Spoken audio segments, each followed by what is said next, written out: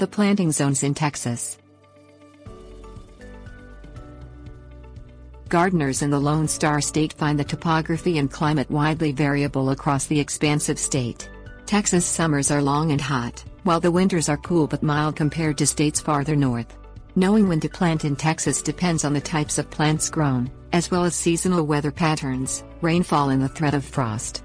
Since Texas is so large and variable, contact your local cooperative extension office for information most pertinent to your county. Hardiness zones.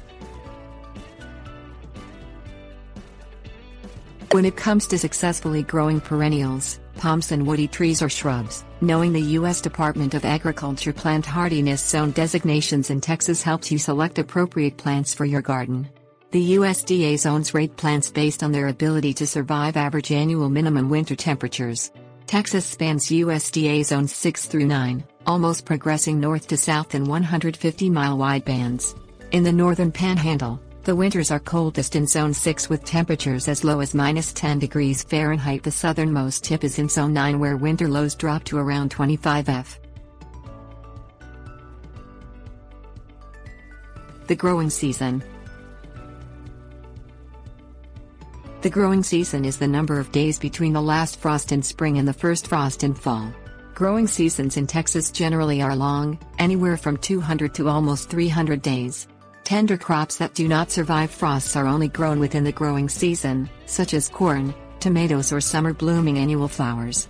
The start of the growing season begins as early as late February in southernmost Texas but delayed until late April near Amarillo.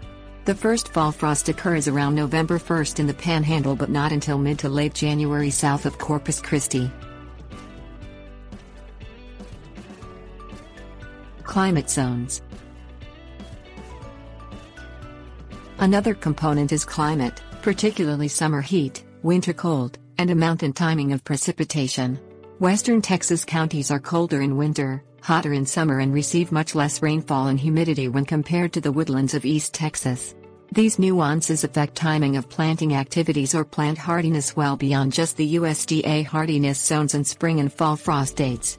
Local cooperative extension offices provide precise insight into planting issues, zones and timeframes in the counties across Texas. Microclimates. Microclimates exist within individual properties. Microclimates are isolated pockets with slight modifications in temperature or moisture. Walk through a property and note where rainfall runoff pools or where soils dry out more quickly in summer. Various spots may be shielded from cold winds or rarely get as cold at night because of their proximity to buildings or if located on a south-facing hillside. Use microclimates to grow plants that prefer different soil types, moisture, or amount of summer warmth or winter cold.